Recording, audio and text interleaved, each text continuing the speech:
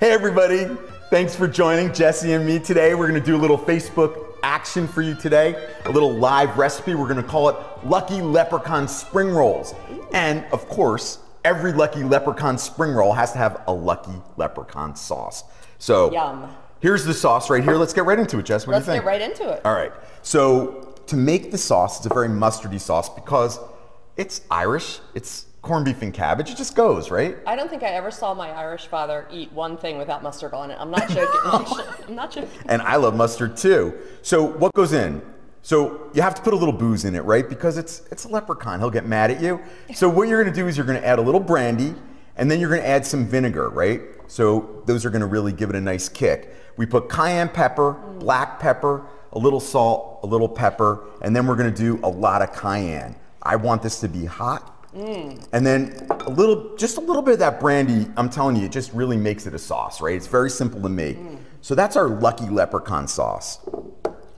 Now we're gonna put that aside and listen, whether it's St. Patty's Day or not, whether you make corned beef and cabbage or you don't, when you're using a meat like corned beef, it's just really good leftover, right? Like we were talking, corned beef, you said it's a little bit like pancetta. Well, it holds up really well too. It does, and you know, you can have it in the fridge for a week. So let's make some spring rolls today. I think that would be a fun way to make our leftovers if you have corned beef and cabbage for St. Patty's Day, right? What's better in the air fryer than leftovers? Like, or spring rolls, or nothing. Anything, but because now we don't have to drop these in a vat of oil, right? yeah, and we're using the dual today, right? That's right. We're using the dual basket air fryer because I made a lot of them because we had a lot of leftovers. And because that's what you do. I make too much of everything. So I take my corned beef and then I chop it up. So we chop it up because we're gonna put it in a spring roll, right? So then I had some leftover cabbage. I saute the cabbage with some leeks, put those two together. I get these egg roll wrappers, you guys. If you could just keep some egg roll wrappers in your freezer, I'm telling you, there's so many things you can do with it. I even make dessert with them. I mean, it's just fantastic. You make a little s'mores in here, put some marshmallows and graham crackers, and then air fry it. Boom. Easy. It's an easy dessert. So now we're gonna make the spring rolls. So easy to do. First, we're gonna start, I'm just gonna put a little bit of our Lucky Leprechaun sauce on the bottom, just because I like saying that. I know you do. And then I'm gonna put a little extra meat on here. Now what I did is I have some already combined.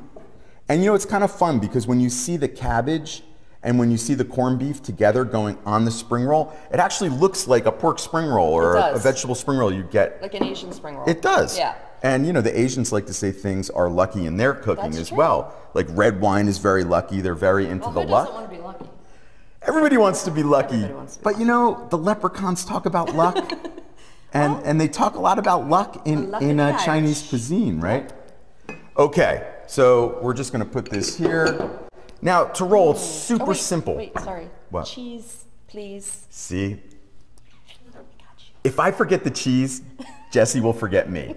It's that easy. She does have a problem. I think there's like a cheese anonymous or something. So what you do is you wanna just take one corner up, give it a tuck. Right?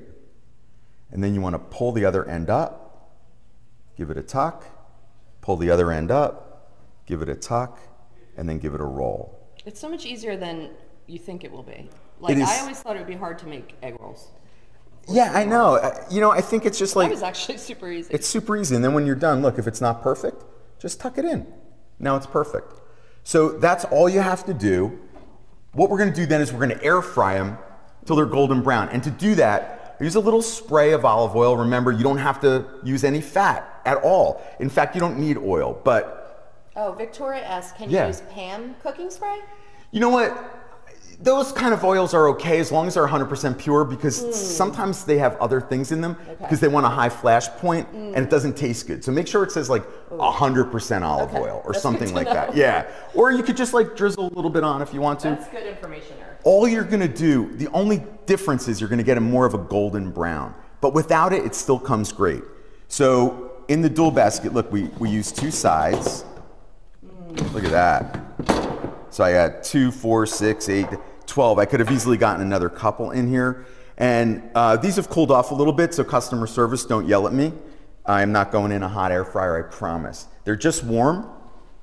Getting your pub sauce ready. I mean, your Lucky Leprechaun. No, Come on, man. All right, so this is what they look like when they're done. I'm just gonna, let's hear that crunch. I heard it. Oh, yeah. It's crunchy. Oh, yeah. See that? They're steaming hot. Now you just take one of these, give it a dip. Don't burn yourself. Now Kevin is on camera right here. There's no chance he doesn't want some Lucky Leprechaun sauce. There's no way he's not gonna eat this. But these are just a fun way to use your air fryer. It's a fun way to use up your leftovers. So listen, I hope you make Lucky Leprechaun rolls. What do you think, Jess? I think they're gonna make Lucky Leprechaun rolls. I think so, but you have to make the Lucky Leprechaun sauce to go with it. And hopefully you will share your recipes with us, right? Yes, please. And sorry about the comments today. We're a little, not set up in our normal setup here at the studio. So I will read them later and be sure to respond. As she always does. So I will talk to you guys later. Please join us next Thursday. Joey's birthday. Katie B. I just remembered. Okay. It's her son's 23rd birthday. Oh, Katie B, happy birthday to your son, right? Yes. Joey. Happy birthday, Joey. All right, and then we have a new friend that's watching today. Her name is Delaney Pepper. Ooh. So hopefully she will comment. I hope she makes these and posts her picture. I'm gonna be looking for it. Bye. All right, bye guys.